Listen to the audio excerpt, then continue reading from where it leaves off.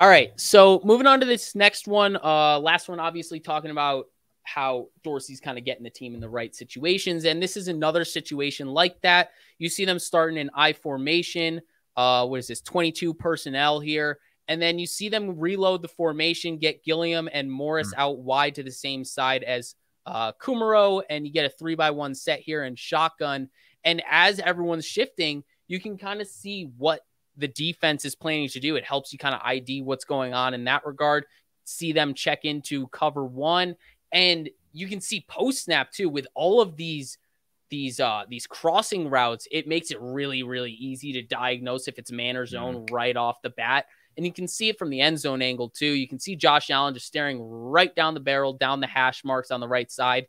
And you can see he's obviously, keying in on what's going on with that safety. But if you have people just chasing your guys, then, I mean, more likely than not, it's going to be man. And with the concept and all the crossing routes, you can see the kind of separation that Knox has on McCreary here. Obviously, McCreary starting off with outside leverage, so he's kind of working from behind on this one.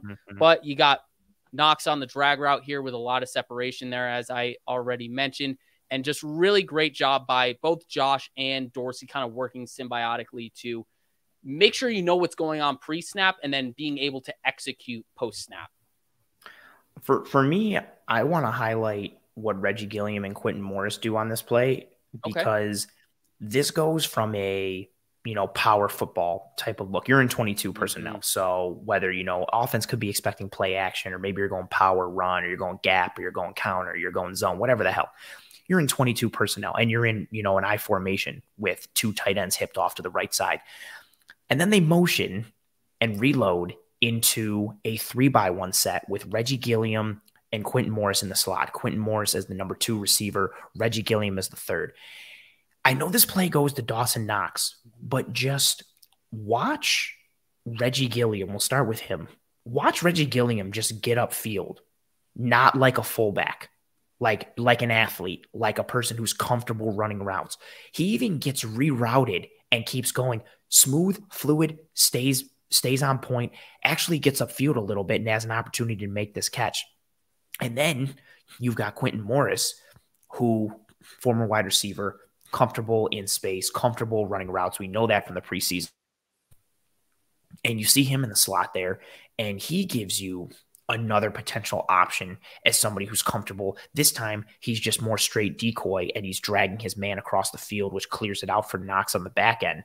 This is, for me, I take this into something we talked about a lot this offseason, multiplicity and versatility. It's why we like Quentin Morris. It's why we like Reggie Gilliam. What's very nice is being able to get to multiple looks without having to change personnel. The Bills start out in a traditional running formation, like a power run formation. Again, you can run zone out of it. You could run gap. You can run power. You can run counter. You can run a multitude of things. And then they switch into more of a spread concept, and you're in a 3-by-1 formation. And 2 of your quote-unquote power guys, your heavier personnel guys, your second tight end, and your fullback are lined up as your number 2 and 3 receiver, and they actually can live and breathe and function in that space. And that's the beauty of the multiplicity, because as I just highlighted, they only have 4 DBs on the field. Yes. It just forces your hand. And now if the Bills, want to run the ball, they can run it out of that power look. But again, you highlighted the 4 DBs that are on the field. If there's 4 DBs on the field and there's 4 down linemen, that means at the very least you got 3 linebackers there on the field. Well, if you have 4 down linemen and 4 DBs, you definitely have 3 linebackers. But now you've got linebackers on the field. Why are they on the field? Because they see your personnel grouping.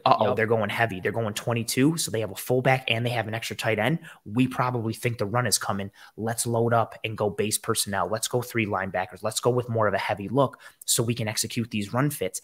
Then you reload, you get into a 3-by-1 set, and now Quentin Morris and Reggie Gilliam, they have a mismatch advantage, because who's going to be on them? At least one of them is going to see a linebacker. And in this instance, Reggie Gilliam in the slot there, he's got Zach Cunningham on him, and Zach Cunningham cannot cover worth a lick.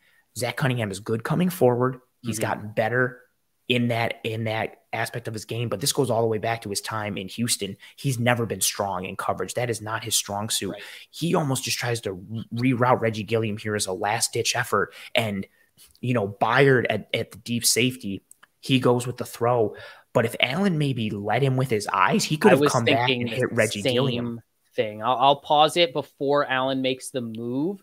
So this is about the move when Allen's about to start his throwing motion here. Gilliam's gone because Cunningham is beat. Yep. McCreary's coming along with Knox, and Byard's too far. A little bit of separation right there. This guy's trailing with Knox over here. And then obviously this is Byard back here. But again, it's another option. Like, this is open, but that's the point that you're saying. Like, there are options on this play, and that's the beauty of multiplicity within your personnel. Being able to live in 22, but make it seem like 11 somehow.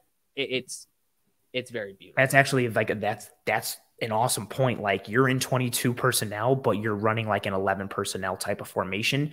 And because you force the defense's hand to match your 22 personnel, you now have the advantage because your second tight end and your fullback can both function in the pass game. And guess what? That third linebacker you brought in, and even if you're Tennessee, your second linebacker in Zach Cunningham, your second linebacker can't cover. Your third linebacker probably isn't as good of a cover guy as your nickel guy was going to be, or even a fifth DB in general. Now you've got that mismatch. You've got a heavier personnel guy on your offense who can run receiver options, who can function in space like that up against bigger, heavier, thumping, run defense focused type of defenders.